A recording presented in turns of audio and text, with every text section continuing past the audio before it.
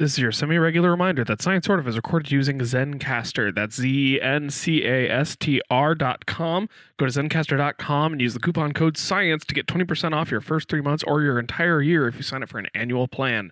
If you or your organization would have any benefit from having meetings recorded over a Skype-like protocol, but with everyone on their own tracks, definitely consider giving Zencastr a try. We've been really happy with it, and we think you will be too. This isn't really an ad, but they did give us a promo code, so we wanted to let you guys know about it in case it comes in handy for you. Thanks. All right, Ben, go ahead and do the intro. How does it go? I don't know. Welcome I haven't done it in a while. Sort of. What's that? All right, it's all muscle memory to me at this point, so I can't articulate it. I can only do it. I can't quite grab it tonight. I can literally only perform it in a performative aspect. I can't actually just say what it is, so I'll just go ahead and perform it since you're being a failure. Okay. Hello and welcome to Science Sort of. No, wait. That's right. Hello and welcome to Science Sort of. I'm Brian Hop. No, you never do say that. I forget. From ScienceSortOf.com, you're listening to Science Sort of.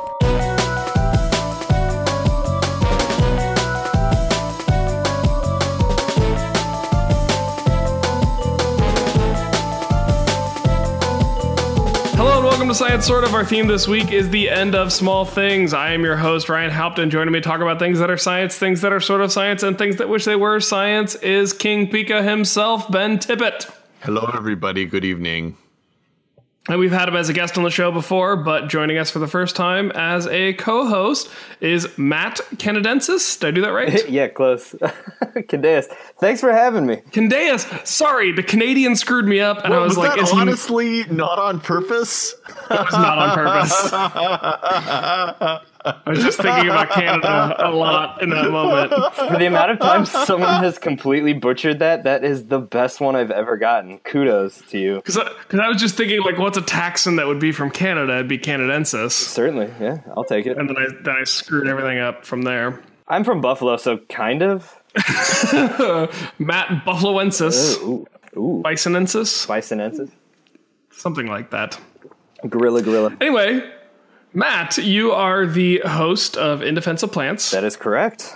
Your one-stop shop for all the botany that needs defending. Yes, curing plant blindness one episode at a time. I don't know what plant blindness is. Maybe you could define that term for us, because that's a curious term to me. Right. So in our field, plant blindness refers to the fact that when people go outside, they see a big green wall and they look at it and go, that's all the same thing. And it's just kind of a way of saying they don't really take time to realize that plants are different from one another and that they're organisms that are living, breathing, having sex, and fighting.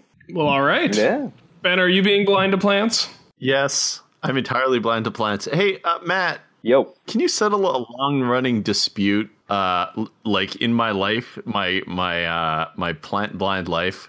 I can try. Is pond scum, like the algae that grows in like ponds and stinky? Right. Is that seaweed? Can I call that seaweed? Because I have been since I was a kid. Absolutely not. Nah, that's like calling a gull a seagull. You just can't. There are other kinds of gulls, Ben. Like Ducat or edit that out. Tim, edit that out. No one must know that I've watched Deep Space Nine. But we know. Yeah, not all gulls are seagulls, Ben. Is that so? Yeah, seaweed. Are there like desert gulls and okay. Yeah. Seaweed is just kind of a catch-all for a green thing floating in water, but yeah.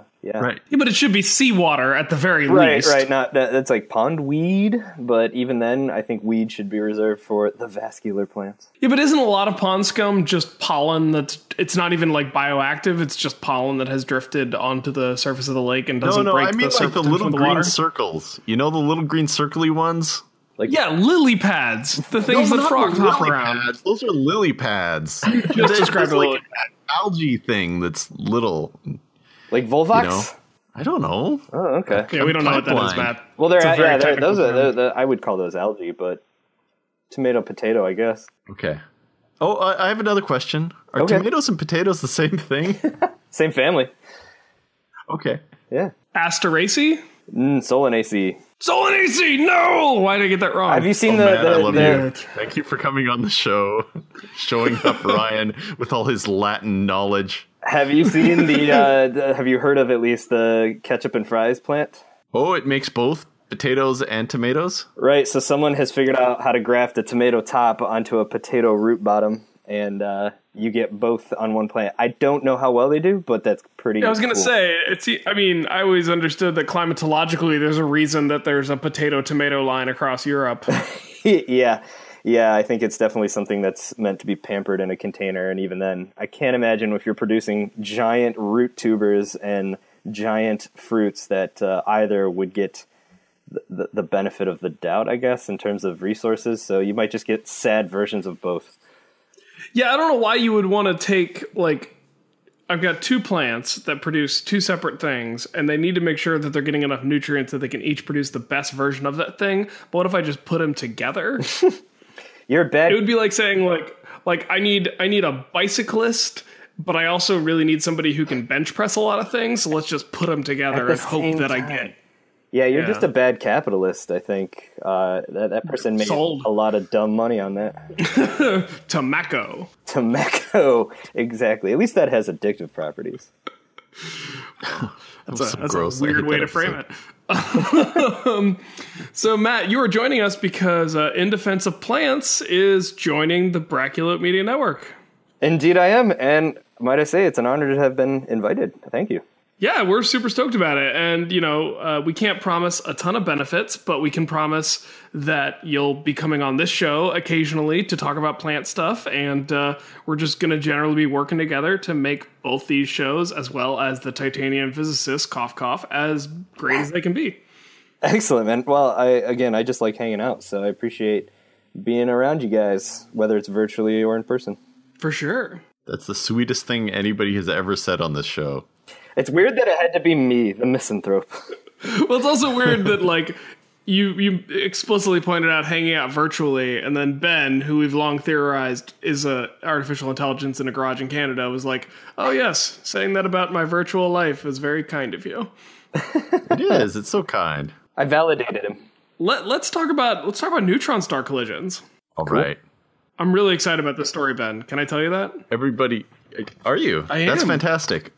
So the news is GW170817. It always sounds like, I don't know, a license plate. But the thing is, this news, the event, these numbers are code for when it happened. So GW stands for gravitational wave. 17 stands for 2017. 08 stands for the month, which is August. And 17 stands for the day. So something got detected by the LIGO interferometer on August 17th, 2017. Okay, I got it. It's hard when it's a palindrome.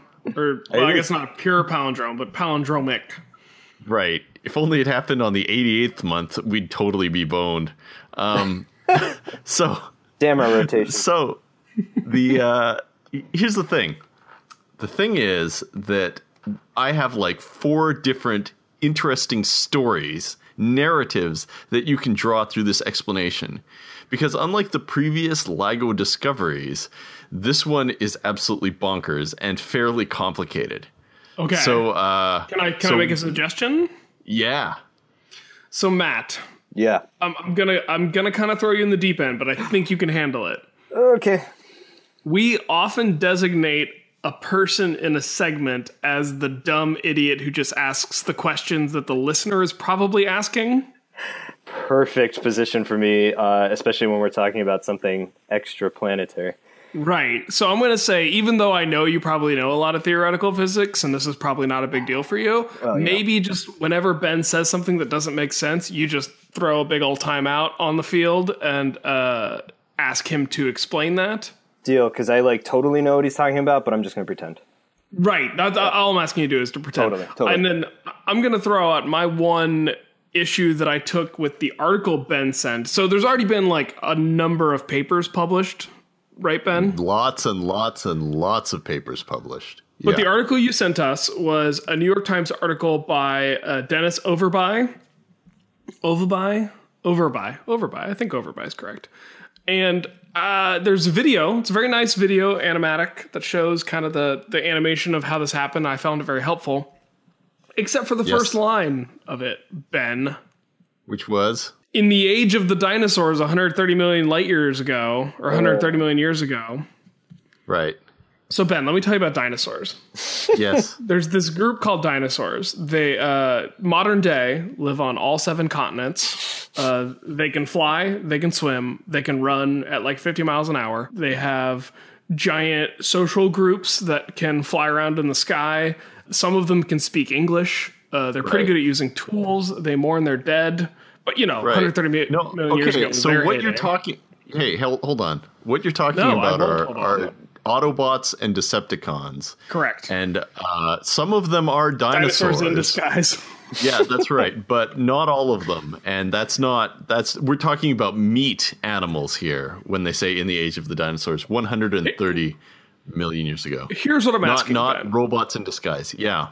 The next time you go to your physics conference where you and all the other physics robots talk about physics, I would just ask that if we could just start pushing the agenda that at least one branch of Dinosauria is alive and well to the point where they can literally speak English and we can have conversations with them, I would be a happier person.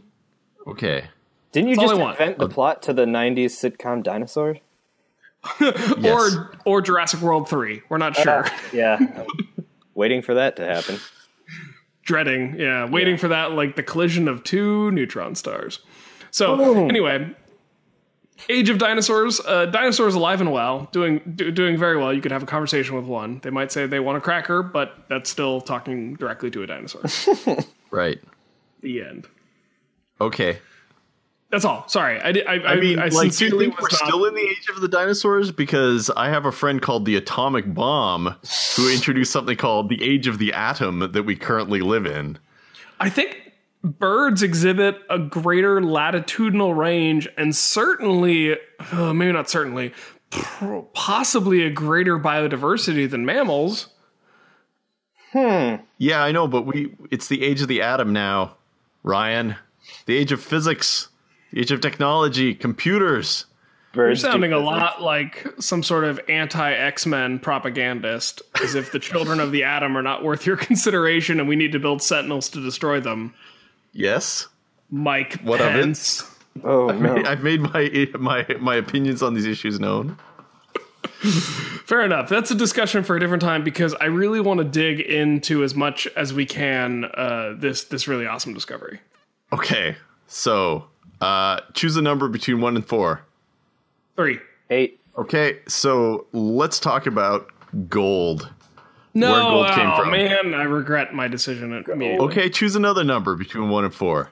Let's just talk about what happened. Man, because there's like 4 different angles, and you got to choose which narrative you want to hear. Well, which They're ones? All totally awesome. Which ones are you going to cover on Titanium Physicist? Freaking all of them one day. But right now, you get to hear whichever one you want. 1 to 4. Choose. Okay. Hang on. I was going random. Oh, God. Matt, choose a number between 1 and 4. I'm going to go with log into 1 because I'm guessing that's the beginning of the narrative.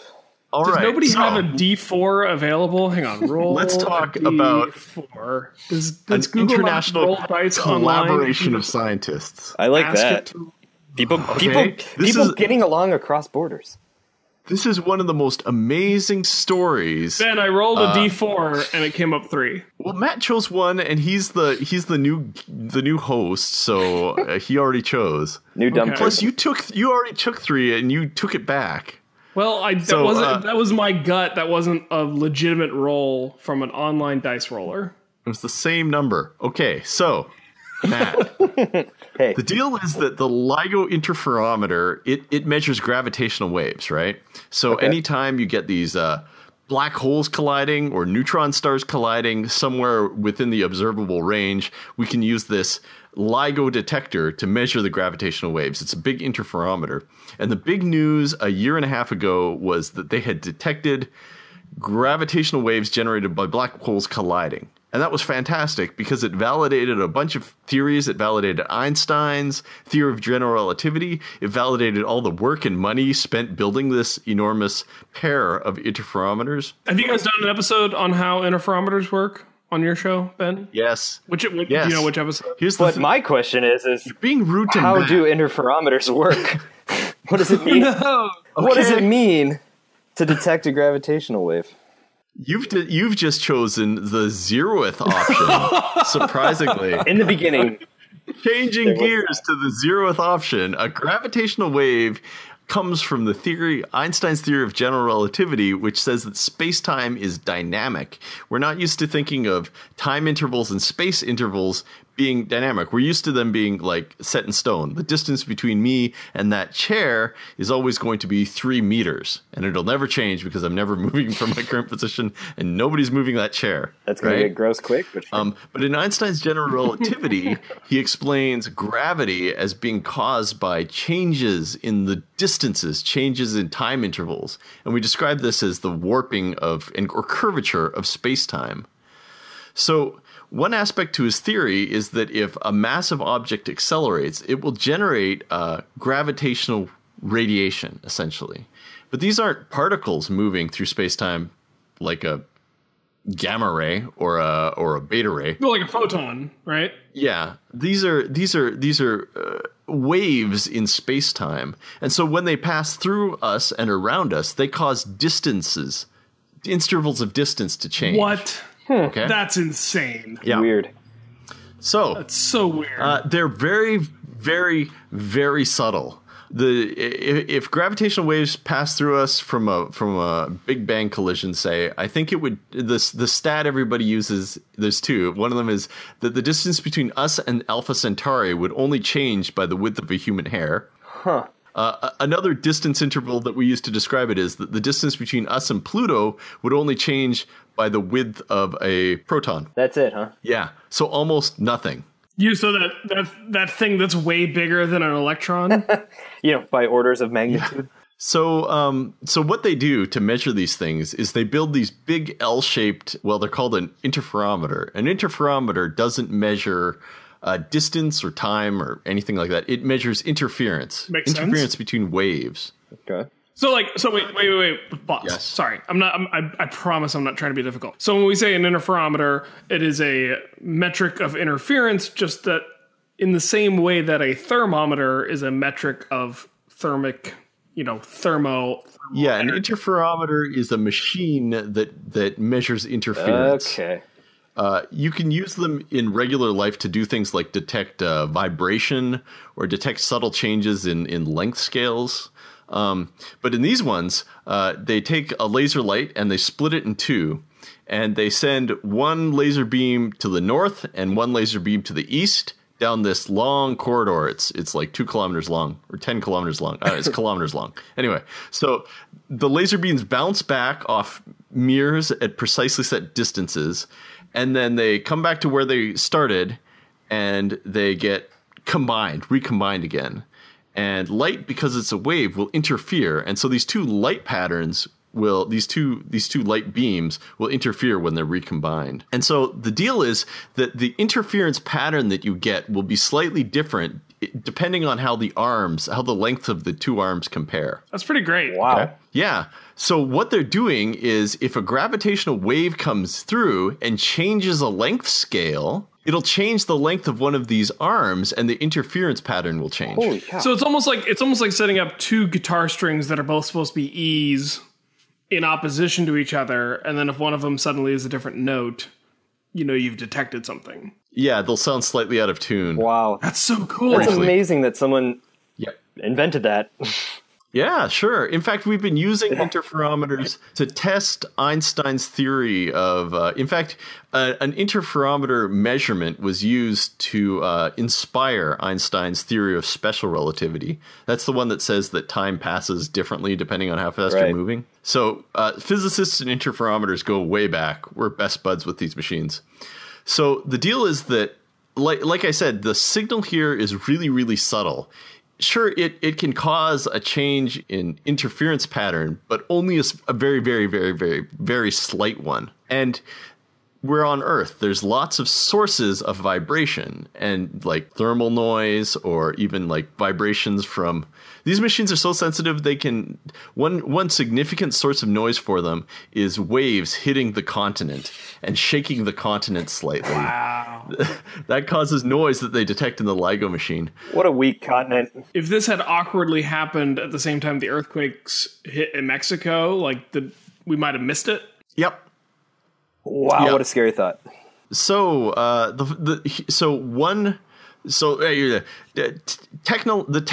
of the technology goes into of LIGO goes into trying to isolate it from noise. So you know how like noise canceling headphones work? Yes. Where they play the inverse of a sound wave to cancel it out. Mm-hmm. There's a little bit of that going on where they actively measure. Some of it is them just trying to measure the sound around it to try to cancel it out from the data. But one of the big sources of trying to filter out noise involves building 2 of these interferometers, and they're on opposite sides of the continent. I read that in the article, but it wasn't clear why that was important. Yeah. So I'm glad you brought that up. Yeah, one of them's in Washington, and the other's in Louisiana, Washington State. And so if a gravitational wave comes through, it's going to hit both of them almost simultaneously, but there's going to be a slight lag between when they measure their signals because of the transit time, because, it takes light, the speed of light takes a certain amount of time to go from Louisiana to Washington. Right? Hurry it up. Slowpoke. Right? And so what you can do is you can say, well, we think we have a signal at one place, and you can go look at the signal from the other place and see if they match. And if they aren't coincidental in the right way, you can say, oh, it's probably just noise. That's so cool. Okay. So this was the machine they used to detect black holes. I mean, it's still on, but the big black hole collision that they measured 2 years ago. The thing that Weiss, Barish, and Thorne just won the Nobel Prize in Physics for, that's just this machine.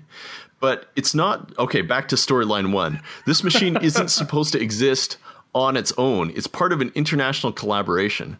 So since then, they brought on another interferometer online. This one's in Italy. It's called the Virgo collaboration. And LIGO and Virgo are friends. They're working together. But LIGO's a lot better than Virgo. Its arms are longer. Its technology is slightly better. And so LIGO's more sensitive than Virgo. So anything they detect on LIGO, they'll also detect on Virgo, but they'll detect some things on LIGO that they won't detect on Virgo. So 2 weeks ago, there was a big announcement of measurement of black hole collision. I don't know if you remember that. Part of the news of that story is that the Virgo detector had also detected it, and they used the Virgo detector and the 2 LIGO detectors to figure out what part of the sky the black hole is from to a much higher degree of accuracy. So you can narrow it down based on when and where it hit? Yeah, that's right. I mean, it's like, imagine there's a cricket in your room. It creaks once. You're like, where'd that come from? If there's 2 or 3 people in the room at the same time, you can kind of triangulate where the cricket is. Right. So it's like telemetry. That's right. Exactly. Man, you're really making me wish I hadn't replaced the battery on the smoke detector in our building, because otherwise we'd be getting a chirp every couple of minutes, and it would have really... Oh, I hate that. That's the worst. I like how it doesn't do it like... Yeah, anyway. Okay, so... It would have hammered home your point, Ben, is the point. One of the big angles on this story, one of the things that makes it really newsworthy, is how it worked as an international collaboration. So first thing, LIGO detected GW170817, but not Virgo. Virgo. Virgo wasn't sensitive enough to measure it. But what that means is we can tell that wherever it happened, it's beyond the range of Virgo. So that kind of tells you how far away it was. Wait, pause. Yes? So... LIGO is a system that encompasses the detectors in both Washington State and Louisiana. That's one system. That's right. Okay. Yeah, that's one system. That's all I wanted to know. So the fact that Virgo didn't detect it, they were able to use that to kind of pinpoint where in the sky the signal had come from. Just because Virgo didn't hear anything, and they know kind of how Virgo's antenna, what areas of the sky Virgo is sensitive to, they could tell kind of where it came from. So because the 3 locales were all measuring, and because they could compare the data, they knew kind of exactly where to look for this thing. That's incredible. that they detected. So Virgo's inadequacy is useful. Oh yeah, no, that's right. And they're going to bring Just more. replace Virgo with Europe, and now you know how Matt feels about international collaboration. Whoa! They're bringing more gravitational wave interferometers online, but this is only part of the story. Here's the real cool bit. The LIGO collaboration then told pretty much every telescope on Earth to go look at that patch of sky. Because they said, hey, let's see if anything came of it. And indeed, there was. It's something called a kilonova that was observed. Okay, what the hell is a kilonova? Right? How is this the first time we're hearing about kilonovas? They're kind of new. They were named in 2010. We've been doing this show since 2009. This should have been our front page story, Ben. A thing I read today told me that there have only been 2 measured kilonovas ever. But define kilonova for me. Right. Okay. So kilonova is a name for what you see when 2 neutron stars collide. So it's kind of like a supernova. It's an explosion that gets really bright for a couple weeks and then dims out. But correct me if I'm wrong. Doesn't a supernova produce a neutron star or a brown dwarf or something? Yep. Yes. Supernovas produce neutron stars, and they also produce black holes. And they also are big explosions in the sky that's brighter than a galaxy. Long story short, it got bright. A little star got really bright enough for the telescopes on Earth to measure. And so because they were pointing that way, all of the telescopes on Earth in all the bands, infrared, the Hubble Space Telescope saw it. They saw it in radio.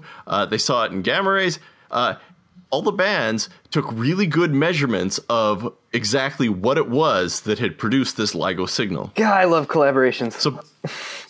Oh, yeah. So part of this news is that LIGO is more than just a thing that detects black holes and everybody goes, hooray. It's now part of an international collaboration of astronomers, and it's doing astronomy. It's giving us useful information when and where interesting things are happening that the rest of the world can then collaborate with and get more, better, more interesting data.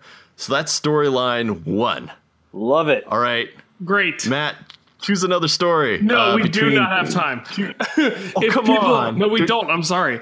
If people want additional storylines and if they are excited by the prospect of learning about astrophysics, where can they go, Ben? Ooh. What's that? Where can they go?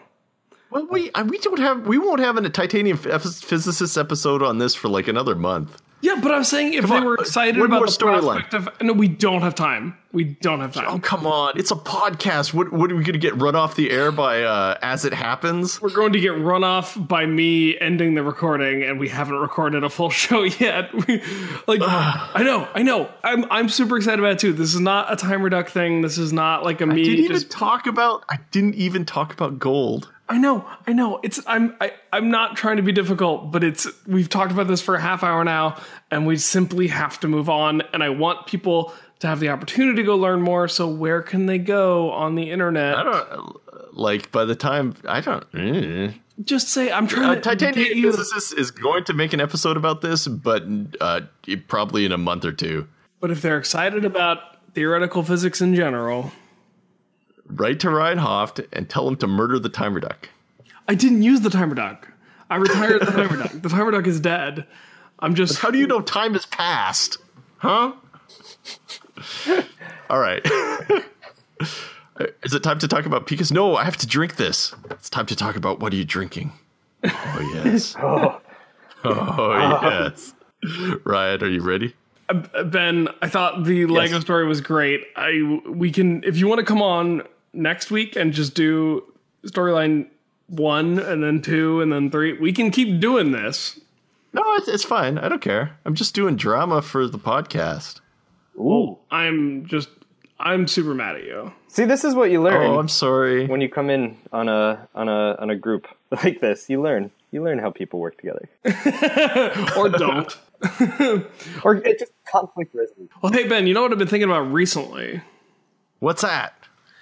I think physics is pretty cool, man. Oh, it's so cool. I love physics so much. Even when it's hot. And I hope you do too. Hot things are hitting each other. I think it's still pretty cool. Yeah. That's the thing about physics. The best part Everything's relative. of the video from the New York Times, because the worst part we covered was their misunderstanding of dinosaurian evolutionary timelines. The best part was when they talked about a tiny neutron star orbiting inside the gaseous cloud of a larger star. Oh, yeah. Do you know why that's bonkers? I mean, like, that had to happen. We don't have time. No, go ahead. Well, like... You get one. You get one free pass. Go. We've already told story one. Okay. No, it's okay. Let's skip it. But it's true. That happened. Yeah. So the two neutron stars in this case collided. And to do that, they need to be close enough so that they're emitting a substantial amount of their energy in the form of gravitational waves. And to get that close, so in other words, they're really, really, really close to each other and orbiting at almost the speed of light. And to get that close to each other, each neutron star formed as the result of a supernova.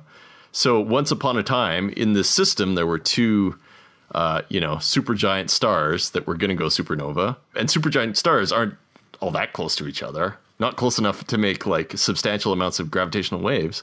So what had to happen in this case is the one neutron star had to get swallowed by the other one. So the other one would put a lot of drag on it and cause its orbit to decay so that they could get close enough when the second one blew up. Ah, jeez. Okay. That hurts my head to think about. Yeah, no. So dense that each pound weighs over 1,000 pounds. I can tell you story number 4. Do you want to hear story number 4? We do not have time. We're way past time. Ben, we're way past time.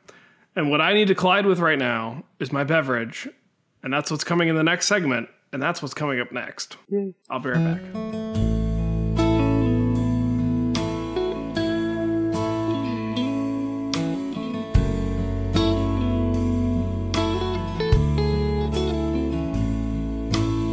We chart our courses, but always collide.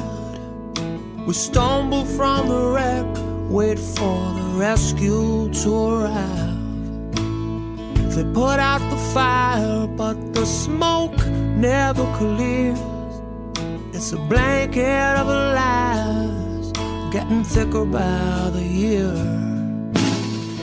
I'm not the Rolling Stone.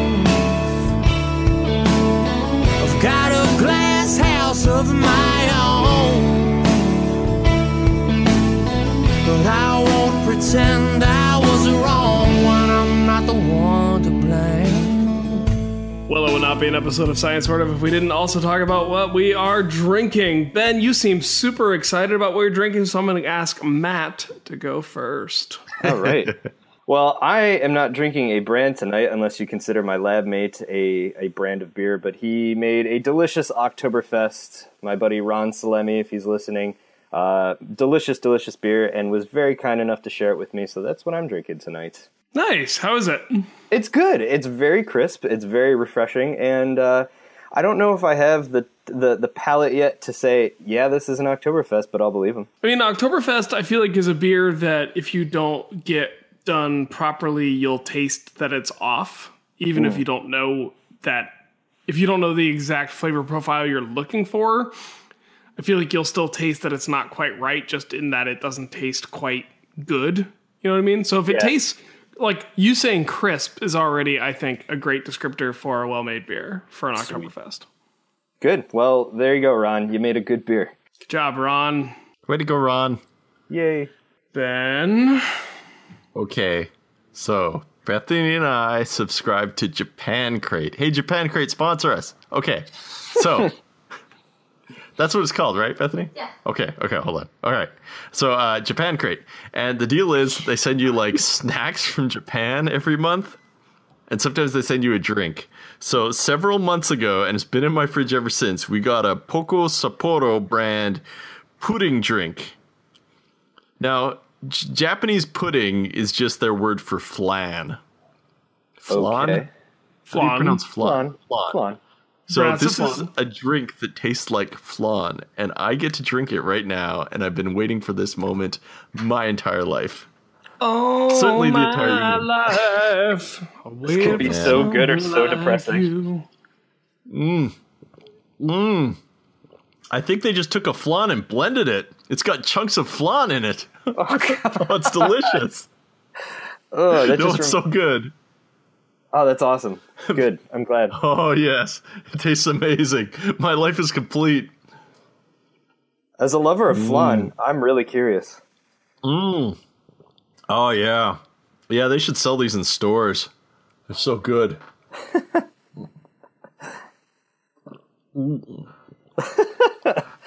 Okay. I'm done drinking all the flan. Okay. Ryan, what do you... It was worth the wait. What do you... Yeah, it was worth the wait. It tastes like all my hopes and dreams come to pass. Oh, this is a beautiful moment for us. Is it? It's a beautiful moment. Pleasure to share it with you. Is it? I don't know, is it? All right, Bethany. Oh, wait, no. Ryan. I, for one, like that you confuse me with your wife. I think that speaks to our relationship.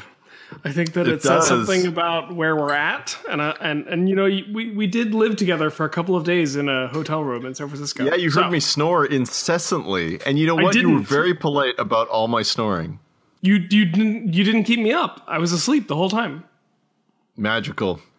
Seriously, you never woke me up once. You're literally the first person who's ever shared a room with me since I was 6 and never had said that. I didn't use the earbuds you gave me. I kept them to give to future hotel mates of my own who might have been bothered by my snoring. All right, I brought you earplugs. You did, because you're a generous and kind person. Yeah, that's a good friend right there. Ben is a good friend. And he brought me a hockey puck and hockey tape. That's tradition. Oh, yeah. That's right. It's tradition. That's what I said. Tradition.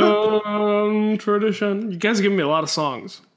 Give me a lot of songs. Dishing them out. I'm having a drink. What are you drinking? Right. My drink is in reference to something that hasn't happened on the show yet, but will happen later. Dun dun.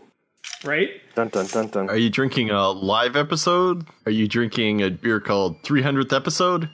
Oh, Ben. It is not a beer. Are you drinking a cocktail called No, it comes from a Special glass. Conference? Paleopal Conference? Comes from a bottle. This is me pouring it. It's a cider. What's it called? Can I make one more guess? Sure. Is it a cider named? It's a cider. What's it named? It's named. I'll give you a hint. Nope. I'll give you a Brachiolope hint. Conference. Brachiolope 2018 Conference. It's the common name for a type of bird and a geological feature.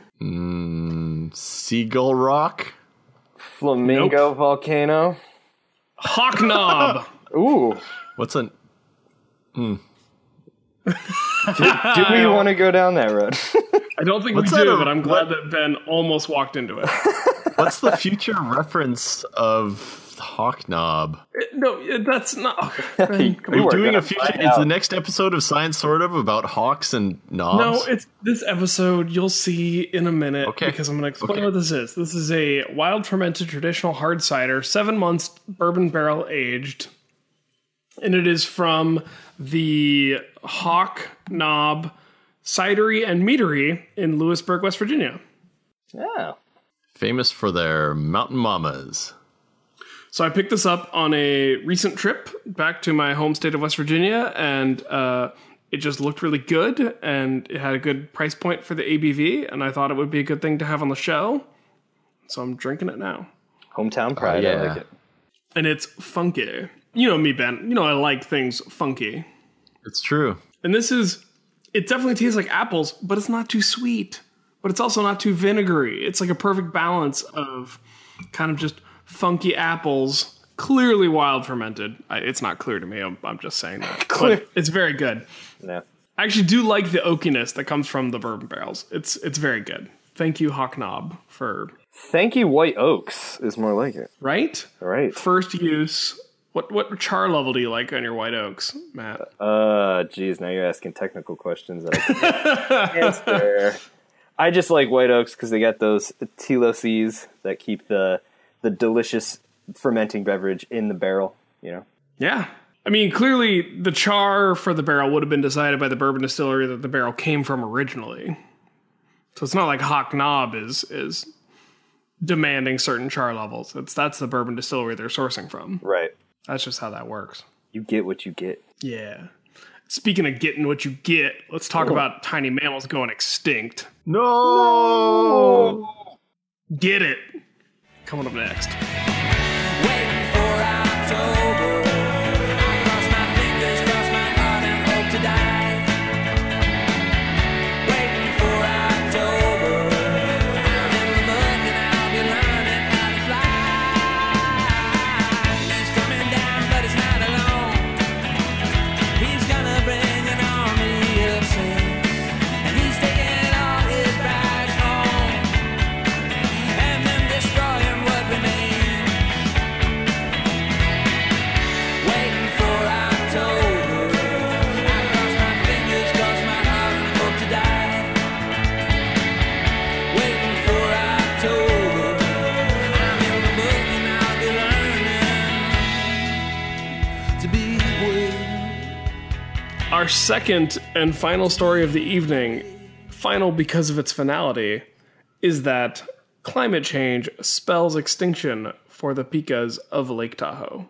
No. Pikas? Pikas. I just learned that, so if that makes you feel any better. That it's pikas or pikas? That it's pikas. I've been saying it wrong for literally over a decade. Well, there you go. Yeah. So it is definitely pikas. Yeah. Pikas are a lagomorph mammal. It's a bunny. A small bunny. Yeah, it's a little bunny with round ears. So lagomorphs refer to anything within the taxonomic group that includes the Lepidoptera, which are the hares and rabbits, and the Ocotonidae, which are the pikas. Yes. Sure. Is it Ochotonidae or Okotonidae? Aren't all Pikas. CHs in Latin the K sound? Right, that's why I'm confused. Yeah. I'm confused for a great many of things, but they're the broad group Lagomorpha, which lagos is the Greek for hair and morph is form or shape, and so rabbit-shaped animals. Yeah. And Bunnies. then that is the sister group to rodents, Rodentia, and the group that comprises both lagomorphs and rodents are called glyers. So that's the taxonomy. Interesting. Right. But lagomorphs are better. But soon we will have one less branch to worry about because we as a human species are killing them to death. Discuss. No, we're just killing the ones in the south. And yeah, we are. We're not even directly killing them. We're just removing their habitat. Yeah, okay. So pikas, of what I know of them, are an Ice Age species that really proliferated during the Ice Age because they like it cold and they like eating. Like all their habits are really kind of built around living underground during the winter for a long time. So they build these little hay bales and they dry all the flowers on the mountain and then they bring them into their little caves and then they just eat, dry flowers all winter. Anyway, so they proliferated. They're all over the world. They're in, there are Tibetan pikas. There are pikas in Europe. There are pikas everywhere. But when Euro pika. When the Ice Age ended, they got kind of stranded where the weather is still Ice Agey, which means mountaintops. So they mostly live on mountaintops now in really, really high altitudes where it's cold and they can't take the heat. So with global warming, the mountaintops farther south are too warm for them and they're going to die out because pikas don't migrate because they're stuck on their mountaintops. Yeah. Well, they could migrate latitudinally if they hadn't restricted themselves altitudinally on montane alpine environments. Essentially, island in the sky. Right. I have a really sad story. I don't know if you should publish this. You can judge whether or not you can publish this or not. Oh, good. It's kind Give of me things to edit. Thanks. It's kind of a hearsay story, but it's great. And also sad. I have a friend who's a biologist, and one of his supervisors when the right supervisor was an undergraduate, got a research project up in Alaska or the Yukon. And the question was, how do pikas migrate? Like, how often do they move? Do they change mountaintops? Do they move into new habitat? And so his job as a researcher was to eliminate all the pikas in this one mountain or chain of mountains. And so he'd put out peanut butter and he'd shoot them with a shotgun. And then they discovered through this study that pikas don't migrate. And so he killed all the pikas and they didn't ever repopulate. He sanitized the mountain of pikas. Yeah. Damn science. Isn't that like the scariest science story you've ever heard? Yeah, as soon as you gave me a gun and say, go shoot that thing, if it's not invasive, I don't know if that would be, I'd be like, well, time to rethink my career choice. Yeah, it's probably the 60s, but I can't imagine shooting a pika. Nah. Matt, you kind of mentioned that doing the plant ecology that you do, you've actually thought a good bit about how sometimes the altitudinal effects can affect the big picture of biodiversity.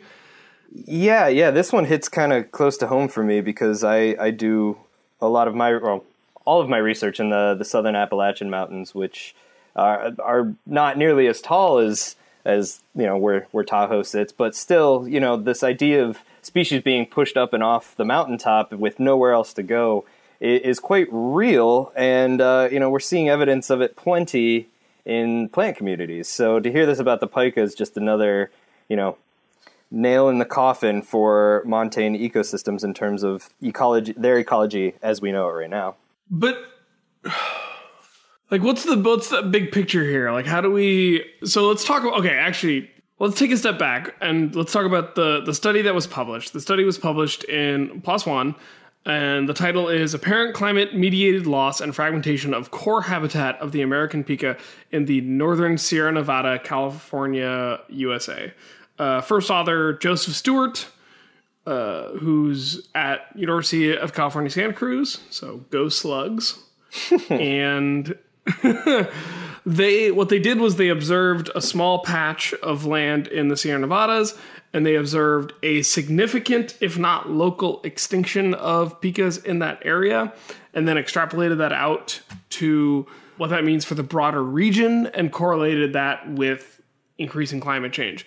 And the thing that I thought was cool, oh man, it's weird that it's difficult to cool is a temperature thermic term, but what they realized is that as temperatures warm in these regions, pikas can't go out during the day to forage because it's too warm for them, because they're such like tight little bundles of thermal conservation, right? Yeah.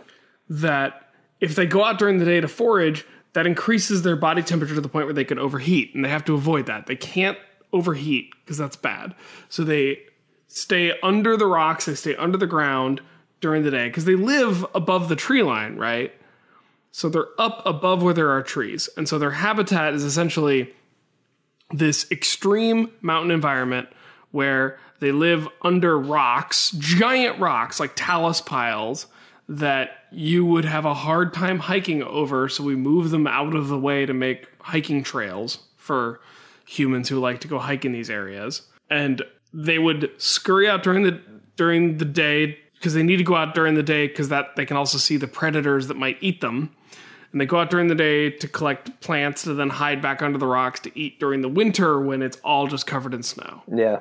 And so if it's too warm in the summer, they can't go out and actually collect the food that they need to survive the winter. And that's the great irony. And that's pretty tragic kind of when you think they're like hiding under the rocks, slowly starving to death because it's too darn hot for them. Right. And I apologize that it took me such a long time to make that point. I could have made it quicker. I just failed. But like, pikas are diurnal. They come out in the evening and the morning. So... Like sharks. Yeah, like sharks. Yeah. They're the sharks of the mountain world. So why would they, like during the afternoon, you don't really see pikas that often. I know because I try to find them and I can never do it because I'm only lazy enough to get to them. They're really hard to see. You have much better chances of seeing like a yellow-bellied marmot. Oh, man. No, see, the thing about pikas is if you're in an area with pikas, they're not afraid of humans. And Why would they be? Their instinctual response to any threat is to call it out, because all their predators are ambush they're chirpers. predators. They chirp. Right? I've definitely heard that. They go beep, beep, beep. I mean, so their name is an onomatopoeia. Pause. What? Wait, I'm just going to say, at this point, I, as a good podcaster, am going to drop in the sound of what pikas actually sound like, and you can compare it to what Ben just did. Sweet.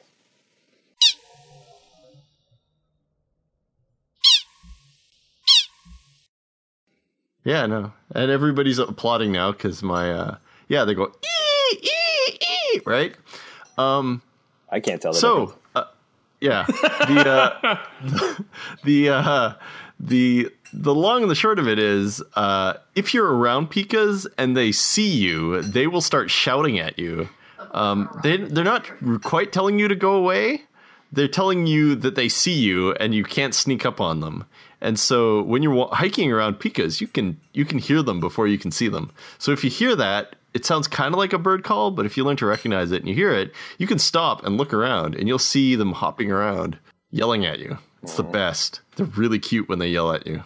There's another Really cute in general. element of irony here that I don't know if you guys are aware of, but the fact that, this is an issue of climate change and we can use... Wait, are you saying that climate change is real? I'm suggesting that it might be.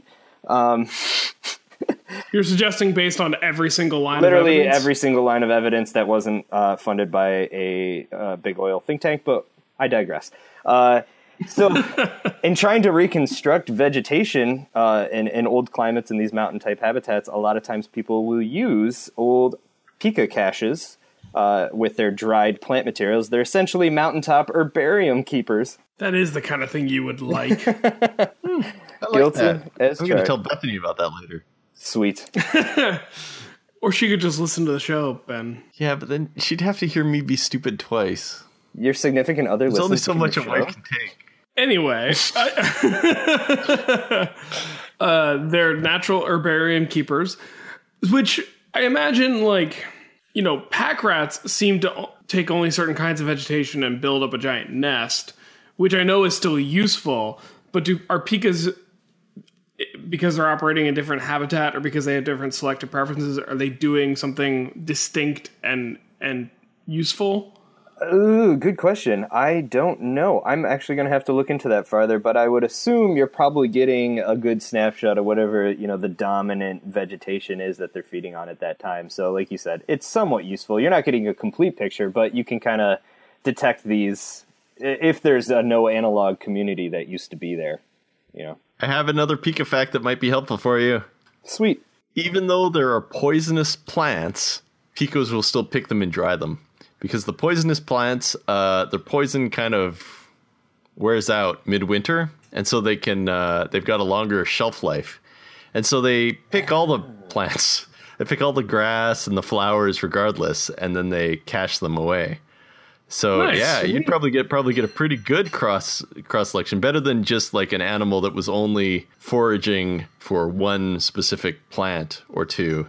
So they get everything. Here's another question then, and if it doesn't already exist, here's a free dissertation topic for the listeners is, do you think they could be picking plants that might keep pests at bay, like an aromatic herb that would, keep the pika fleas out or something? That would be cool to look into. Oh, that's interesting. I mean, there's relatively fewer bugs up at that elevation, though. True. Because you're dealing with an oxygen gradient and all that other and a thermal gradient, Which is why you see such weird pollination mechanisms, by the way, in alpine plants. Yeah, that's totally a topic of discussion. Is there? I mean, I assume you see more wind pollinated. Wind, selfing, birds get brought into it every once in a while. Yeah, there's some. Oh, speaking of birds, let's talk about the role that pikas play in the food chain. Let's do it. Owls, hawks, coyotes, and weasels rely on pikas as a food source. So these guys disappearing is sad for a lot more than just pikas and pika lovers. It's sad for, I also imagine them dragging organic plant material into the substrate is probably helpful in terms of creating the fertilizer for the next generation of plants. Yeah. Arctic foxes do it, right? Why not? They do, right? And these are essentially the montane, maybe not totally equivalent, but they're the montane versions of that sort of same thing of dragging, just moving biomass around in ways that is probably useful in the long term. Right. Concentrating it in these dens, which I assume they reuse year after year. Yeah. So, and then they're providing food for mesopredators that are keeping the whole kind of food chain going. And so it's bad to kill these things.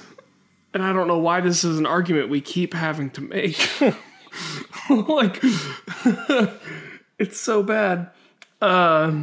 Yeah, it is tragic. And, you get a lot of people, at least general public kind of questions. You'd be surprised, at least, maybe not, how many times I get, well, what use is it? What use does it serve? And it's just part of this wonderful tapestry that is ecology. But, it's like the gears in a clock. The more you knock out, the less you're going to be able to accurately do what it's intended to do. Plus, Ben likes them. Yeah. And they're my favorite. At the core of it. He likes so few things. I would like to see that in a grant proposal. Ben likes them and he likes so few things. Fund me. I mean, you could... Maybe we need to start including like a how to cite this episode in the bottom of our show notes. There you go. I actually kind of like that. I want to see the look on the PI who has to deal with their first proposal that has a podcast cited in it. Thomas, start including how everything gets cited at the bottom of our show notes. Thank you. Oh my God, you can have an EndNote template and everything. It probably exists. Yeah. And that's, by the way, not Tim. Tim's the audio guy. Thomas is our web guy. I want to make sure that Thomas gets credit for being the web guy. Okay, cool. Thomas. Get it? Thomas. That's don't conflate them, Ben. Just because you can't tell the differences between white male humans doesn't mean there aren't differences. Are you sure? Ooh. I mean, I've only met one of them in person, so it's possible that Thomas is just Tim when he puts on some sort of cunning disguise. But I wouldn't put it beyond Tim to have a cunning disguise. No, I believe Tim has a cunning disguise. I don't necessarily believe that it also means that he's Thomas. Can I just tell you the most exciting thing about becoming part of this network is all the personal mystery attached to it. Tim? But I mean, are we doing okay? Yeah. Wait, all the personal mystery attached to who? The fact that you guys have all these mystery people that you have never quite met in person. I've met Tim in person. Oh, okay. Well, then forget what I just said. Yeah. Who haven't I met in person? But Matt's not wrong. No, he's right. I mean, you're an AI in a garage in Canada. Tom could be the same person with a cunning disguise. Right. It's just a mystery. I suppose. I want Tim and Thomas to both have business cards that say, Tim Tom, I'm in a cunning disguise. ScienceOrder.com. Well, only one person can pay for it, so send your money to... No, how do you do the money zone thing? Do you want to move to the next topic where we can talk about that more easily? Sounds like a transition. Is there any sort of pika rescue agency we need to be supporting? If not, there should be. Get on it, listeners. No, some environmental groups were trying to make the pika the spokes animal of global warming, but I don't think it ever caught on. Polar bear took that. Yeah. All right, here's what I want to say to wrap up this segment. Point the first. Climate change, definitely a thing that's happening. Yes. And it's happening in a direction where things are warmer than they used to be, which screws over animals like pikas. Also, not great for bats. And plants. And plants love each other. If you or someone you care about knows about a great pika conservation organization, please get in touch to the show. We have a contact form on our website. We also can be reached at paleopals@scienceworld.com. And if you also have a montane alpine plant conservation organization you're a fan of, let us know about that too. And me. Us. I said us. Us. Yeah, that's true. This is the first time you're the us of us. It's true. See, I'm still getting used to it. It's fine. We're all friends here. It's going to be great. Let us know so we can promote it on a future episode. Sweet. All right.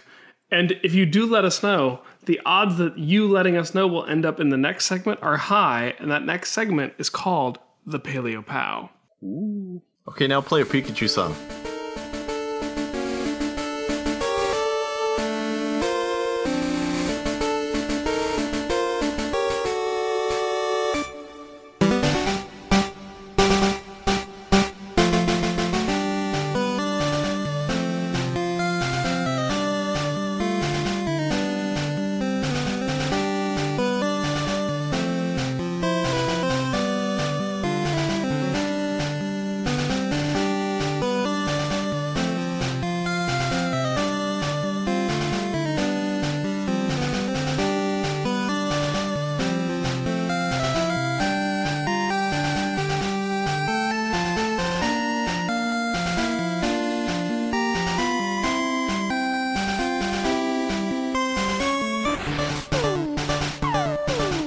Paleo Pal is a segment of the show where we deal with feedback from the listener. So if you've said something to us in a feedback style, it is our turn to feed it back to you in the form of a podcast, which is what's happening right now. And we're going to start it off with Ben, because Ben is being punished for his connectivity insolence. Okay, so my Paleo Pal is a guy named Richard H. How is this happening again? God, why does his name do this to us? Some sort of the Ring situation. Why don't you do this, pal? Ryan. Filling in for Benjamin Tippett. Benjamin Tippett's Paleo Pal is a patron thesis for our friend Richard H.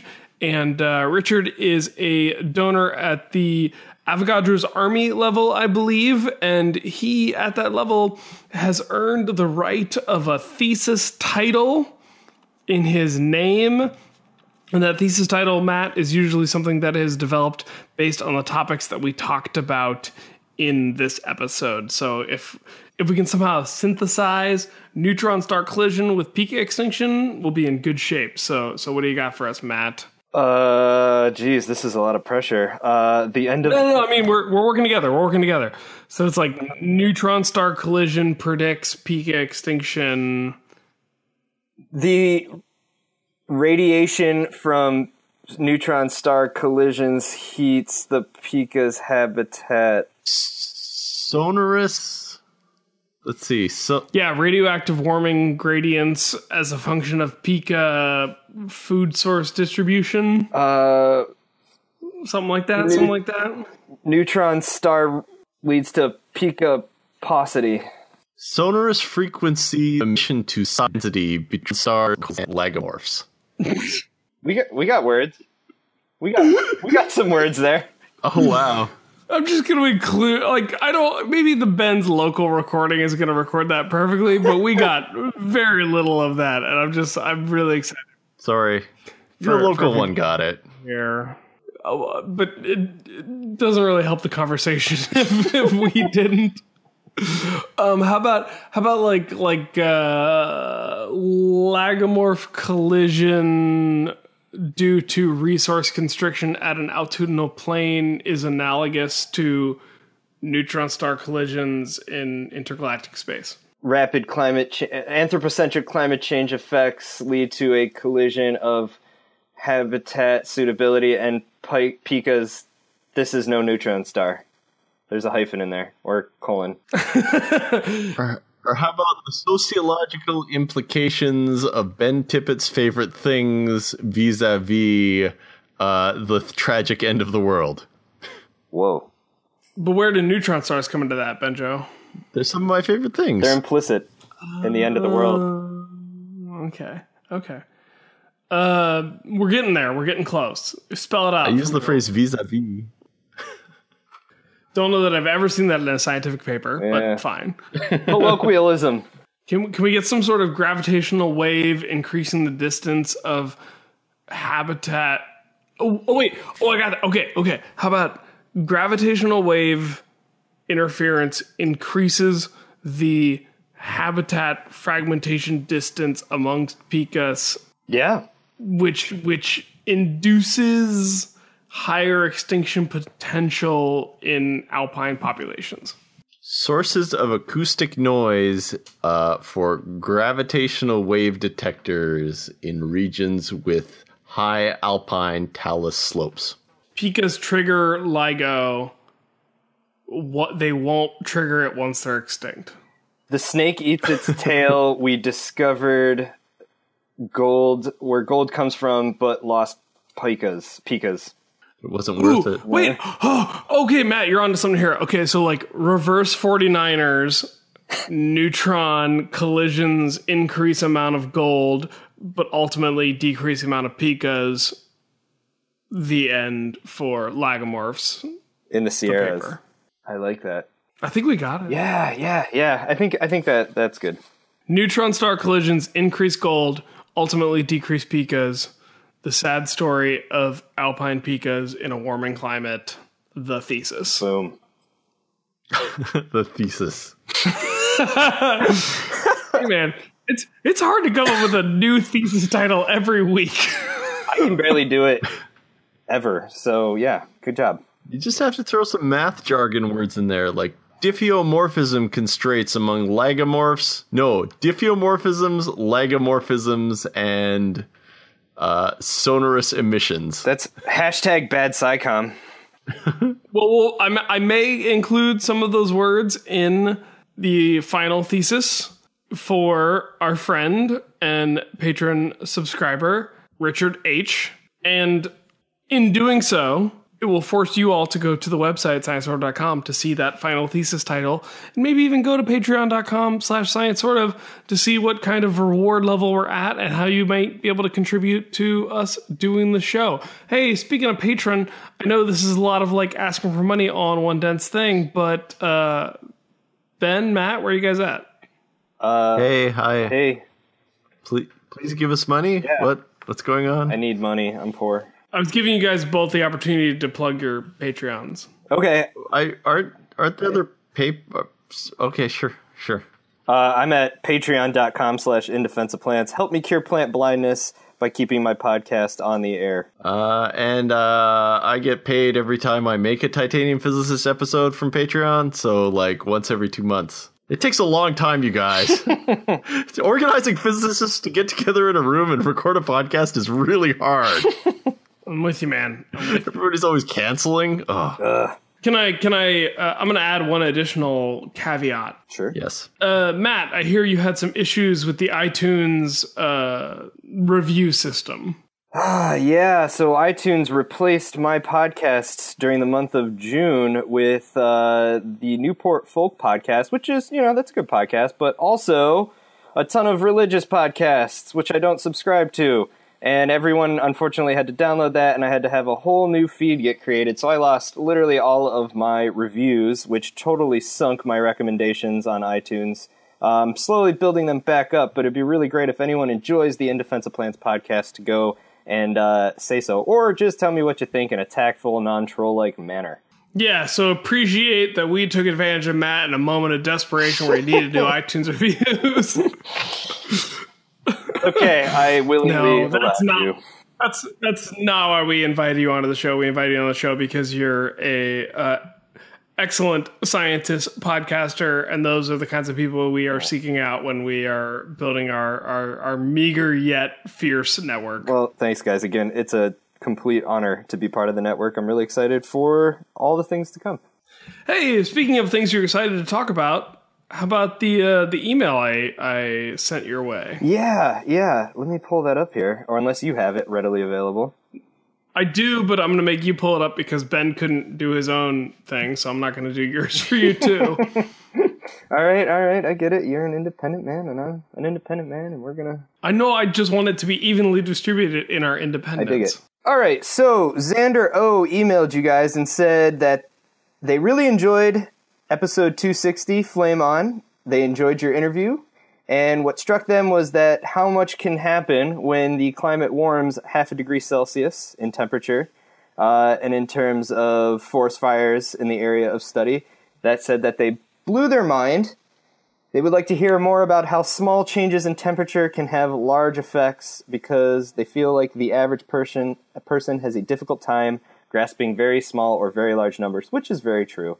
And they said that they were struggling to accept global warming as a real thing in the past, but have since kind of come around because they, did some research on their own, which is really cool. Good job, Xander. So essentially, 1 degree on average increase doesn't sound like a lot, but apparently they're surprised to learn that 1 degree can cause a lot of different things, which is it's a really good point to bring up, especially in the way we talk about climate change, because obviously there's still some skeptics out there. Deniers. Are they skeptics? Deniers. Sorry. Deniers. Yeah, I caught myself. But the listener, the write-in Xander there, did bring up a good point, talking deeper about this. What does it mean when you say the global average changes 1 degree? And why does that sound, or why should that be more threatening than it sounds? It's a good question. It's a really good question. Maybe the global climate, like degrees, or by 1 million micro degrees. Ben, you're breaking up so badly. Well, okay. Here's the problem with trying to measure things changing on a global scale. It's no neutron star, but Earth is a big place, right? And to get away all of that variability and topography, like, being up in the mountains versus being down here on the plains, you kind of have to do some ironing out of some of the noise. So when climate scientists are talking about mean global temperature, they've removed a lot of that spatial variability, and that makes a very reliable expression of the global surface air temperature. But what you have to understand is it's always going to be a mean. So you can have very large numbers that have very minor sounding means. Well, means are also pretty not great when it comes to accurately expressing spikes, Right. outliers. Right. They tend to over or under express outliers or underliers, if you want to think about it in a above or below sort of way. But I think the thing that maybe is missing from this conversation is when we talk about a single degree of temperature rise, we're talking about an enormous amount of energy. Very, very big numbers. And so there's a lot of energy that comes with raising an entire planet and its atmosphere and its oceans and its landmass by a degree. A degree feels like an insignificant amount when you just hit your thermostat and ask it to go up or down a degree. But when you're talking about the entire matter space of a planet, that's a lot of energy. It's serious changes. And when that energy is being caused by a single organism's actions, A little messed up. like we have some responsibility there. Just as the cyanobacteria had the responsibility for making Earth's atmosphere an oxygen-rich atmosphere and killing the anaerobes, we are warming the planet. You're talking about the great oxygenation effect, right? Yeah. So, Yeah, the oxygenation extinction. although, Yeah, I love pointing that out to people that, like, we exist because a different organism made the atmosphere have oxygen. right, which is kind of, it's humbling. It's humbling. A thing we take a little for granted. But, Ben, you're a physicist. You're good at math. Like, do you have a comment or an idea on how, like small initial changes can lead to big final outcomes? Like, the thing right now is that this is a matter of public relations and not a matter of mathematics or science. Like, the science is settled. We've had concrete, easy to understand, persuasive arguments in favor of doing something about climate change since I was a little kid. Since the 80s, people have been on television talking about this as a real thing that's happening and being able to explain it to a kid. If they don't get it now, then it's not a matter of them not getting it because the message is poorly understood or poorly explained. It's that there's a cohesive counter-propaganda campaign that's being run by a whole bunch of people who are complicit in selling the general public the idea that everything is fine and the Earth isn't heating up. I'd say that the best thing we can say about this is that it's almost time to get out Madame la Guillotine. It's very true. Settle these things once and for all. Like, I've got France Revolution. I don't know. It's just so bad. Yeah. It's so bad. It's so bad, though, Ben. But to go back to what Xander was talking about, I mean, to kind of get at some of these 1 degree equals a lot of weird things. I mean, think of just outside of fires or hurricanes, just rainfall events, right? I mean, you don't necessarily see a change in if you're going to get 100 inches of rain a year. Yeah, you might still see that region get 100 inches of rain a year, but what might end up happening is instead of getting an inch a day for 100 days, suddenly you get 50 inches in 2 days, one set of the part of the year, and then 50 inches in 2 days, and that drastically changes the whole biosphere. I mean, okay, for another instance, when we saw a similar peak warming about 1 to 2 degrees Celsius warmer than we're seeing today, about 9,000 to 4,000 years ago, the prairies overtook much of the East Coast and expanded all the way out to the Atlantic coast. So that's big in terms of small changes, seemingly small changes, making large, drastic changes to continents and global scales. Well, I sort of feel like it's if you, Matt, a person who understands plants better than I do, gave me a plant and said, give this plant on average, a gallon a month. And so on day one, I dump 128 ounces of water on this plant and then leave it alone for a month. Instead of giving it 4.2-ish ounces a day, like, how's that plant going to do? It ain't going to do. Yeah, it's probably not going to do great. Let me tell you from experience how it's going to do. They do really poorly. Then they die, and then you have to throw it like a plant in all this dirt. It's very sad. Right. And so I know I know that it sounds like we're talking about small changes over a large expanse of time, but this is a paleontologist, an ecologist, and a physicist all talking, and we're all telling you that on the timescales we work, this is happening way too fast. Yeah. And so either you believe us or you don't. Either you say, oh, it's happening on a fine time scale, and we say you're wrong. Or you're saying this is natural, and we say you're wrong. Or you say, oh, this is actually happening too quickly, and we say, oh, you agree with us. Let's fix this problem. Yeah, it is kind of frustrating to spend all day operating in a realm where everyone gets it, and then to hear someone, like my aunt at the Thanksgiving table, that's definitely going to happen this year, say, yeah, well, the scientists aren't sold on it. Heavy sigh. You would be hard-pressed to find a bigger breadth of disciplines than two ecologists and a theoretical physicist agreeing wholeheartedly on a thing because we care about a tiny lagomorph that lives in the alpine mountains of our shared continent. That's right. That's a very good point to make there. So, if you hate Ben and want pikas to die... The end. The end. The end. I don't Imagine know if you just what cut it there and if you could. Oh no! Wait, we actually, I kind of built this on purpose because I had kind of a positive note to end on. Okay. All right, so I really wanted to end things on a high note, and so we got something we haven't gotten in a while, and that is a voicemail. And so to end out the show, I just want to listen to a really pleasant voicemail from a friend of ours, and we're going to listen to that right now. Hey, Paleo Pals. My name is Josh. I live outside of Roanoke, Virginia. I have really enjoyed listening to your podcast. I've listened through almost all of them, caught up to 226. So getting close. Anyway, I have heard a few of your live shows, and you guys should definitely come to Roanoke, Virginia. We've got some awesome craft breweries. Ryan, Craft Brews, really good stuff.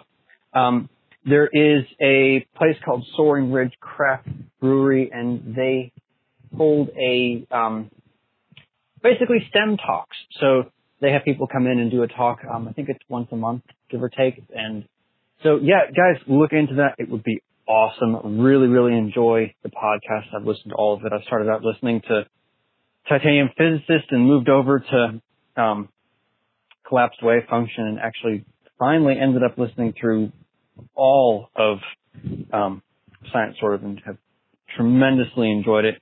Anyway, thanks. Keep it up. Bye. Yeah. So, first and foremost, this is why I had a West Virginia craft cider on the show this week. Suck it, Virginia. You told them. But also that message was really nice, and it warmed the cockles of my cold, dead heart. Hopefully not to the point where the heart pikas are no longer happy. No, they're no longer foraging for food, Matt. Damn. I've not had anything from Soaring Ridge Craft Breweries, so feel free to add it to my list of things that I need to try if Patrick doesn't get to them first, because he actually lives in Virginia. But I really appreciate the voicemail, and it sounds great. And maybe we need to plan a trip to Roanoke? I don't know. Maybe it's time to try out the In Defense of Plants podcast. Yeah, come check it out. It's got something for everyone, so you don't have to be a total botany nerd to enjoy it. My pitch, other than curing plant blindness one episode at a time, is just celebrating the fact that plants are indeed living, breathing, sex-having, fighting organisms that are as worthy of celebrating as any vertebrate.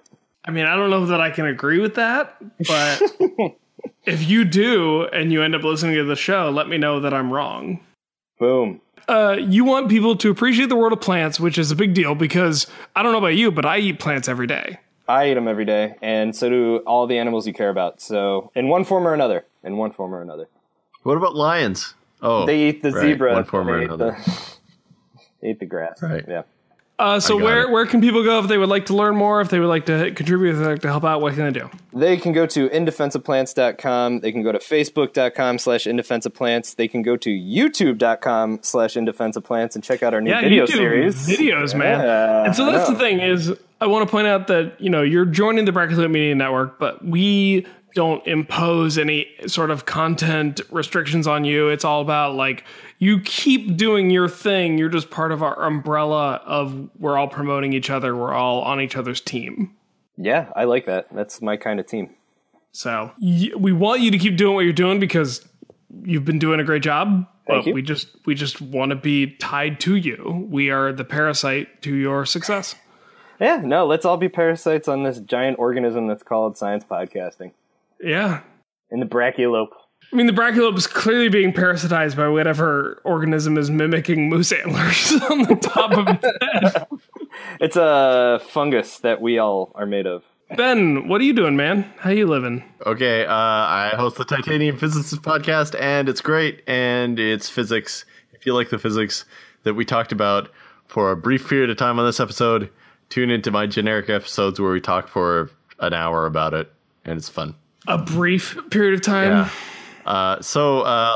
Long story short, we also have experts who are smarter than me and guests who are more interesting than me. And the smart people talk to the guests. And once in a while, I interject with a bad analogy. So it's fun. First of all, your show's great. So stop underselling it. Thank you. Anyway, thanks for listening, everybody. Wait, I had other things. What was I going to say? So as we wrap up, you guys both promoted the podcast that you're on. Sometimes I am given the opportunity to guest on other podcasts. And I was recently on The Thing Minute, which is a podcast hosted by Harper Harris that discusses The Thing minute by minute. And I know you're all probably used to me plugging my minute by minute podcast, but it's the month of Halloween. And I'm talking about a horror movie. So that's great. Cool. The Thing. The story of ecological interactions going poorly. Yeah. I mean, we're talking John Carpenter's The Thing, right? Yes, correct. Oh, yeah. That's like the ultimate invasive species. It is. It is. Because they even do a model, a computer model, Yes. which in the 80s was a big deal. I got those scenes, Matt. I got the computer model scenes with Wilford Brimley. Oh, that's the best scene of the movie. That's fantastic. Yeah, those are my scenes. I got those 5 minutes. Yes. Where he's just staring meaningfully at a computer. Oh, that's beautiful. Running a model that he totally wrote to describe the spread of the thing, the it. Today it's us, tomorrow the world. 73% of the world. Yeah. So I got to discuss those minutes. It was really fun. I had a lot of fun with it. Please go check those out. I'll put the links in the show notes. I will put the links to the Titanium Physicists and In Defense of Plants in the show notes as well. And thank you both for joining me. Thanks for having me. Oh, yeah. All right, bye. Sort of. Bye. No, wait. Oh, you're right. Ben's correct. Next time, we'll also discuss some of that general class of principles that we call science. Sort of. Hey, Matt, you got to go sort of. Okay. You got to do it sing-song like that. All right. Sort of. All right, they'll fix it in post. Yeah. Auto-tune me. Visit sciencesortof.com for show notes, links to all the stories we talked about, and ways to interact with the hosts, guests, and other listeners. Science Sort of is brought to you by the Brachiolope Media Network of podcasts, with audio engineering by Tim Dobbs of the Encyclopedia Brunch podcast.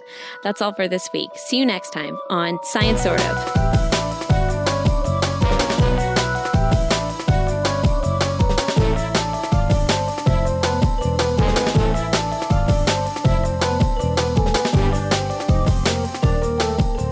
Play a song where all of the lyrics are just pika.